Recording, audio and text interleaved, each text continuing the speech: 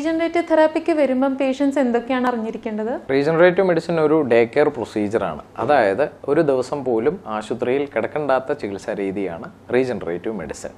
പ്രത്യേകിച്ച് രാവിലെ വരികയാണെങ്കിൽ നമ്മൾക്കൊരു 2 മണിക്കൂർ ചികിത്സ എടുത്ത് ഒരു മണിക്കൂർ ഒബ്സർവേഷൻ കഴിഞ്ഞ് തിരികെ വീട്ടിൽ പോകുന്ന ചികിത്സാ രീതിയാണ് റീജനറേറ്റീവ് മെഡിസിൻ.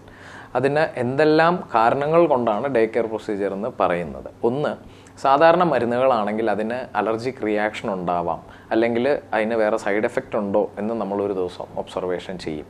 ഇതിന് അങ്ങനത്തെ പ്രശ്നങ്ങളില്ല. നിങ്ങളുടെ ശരീരത്തിൽ തന്നെ ഇത്രയും കാലങ്ങളായിട്ട് ഓടിക്കൊണ്ടിരിക്കുന്ന ബ്ലഡും അതിലെ പ്ലേറ്റ്ലെറ്റ്സ് യൂസ് ചെയ്തിട്ടുള്ള ട്രീറ്റ്മെൻറ്റ് രീതികളായതുകൊണ്ട് അതിനൊരു തരത്തിലുള്ള സൈഡ് എഫക്റ്റോ അലർജിക് റിയാക്ഷനോ കണ്ടുവന്നിട്ടില്ല ഇന്നേ വരെ.